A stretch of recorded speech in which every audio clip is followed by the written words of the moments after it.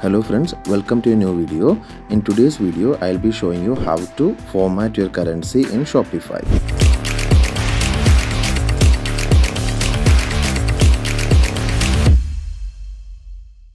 So you can see that for all these products it's written like DHS, the currency, and AED. Okay, but this is not the correct format what we are using in UAE. So in UAE we used to add like AED 800, so we don't need this DHS or AED, but in default Shopify will show you dirhams first and the currency, and in some cases also it will show the AED also. So in this video I'll be showing you how to fix this. Okay, so for that what you have to do is you have to go to your Shopify admin panel.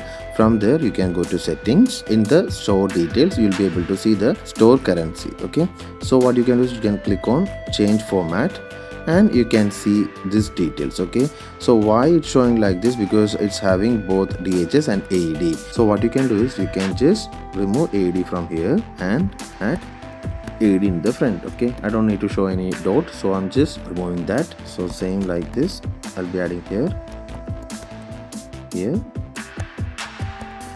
and here as well. Okay, so this is required for Shopify to show your currencies in correct format, so don't remove this part. Okay, so once you are done you can just click on save and just refresh the page.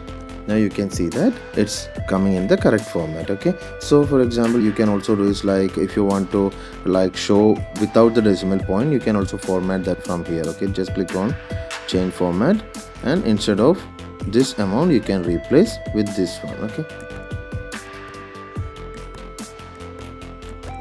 so if you are doing like this it will show without decimal points. Okay, so once you save it will be the decimal points are gone. Okay, so it will be showing without decimal points. Okay, so this is how you can format your currency in Shopify. If you like this video, consider subscribing to the channel for more videos like this. Thank you for watching.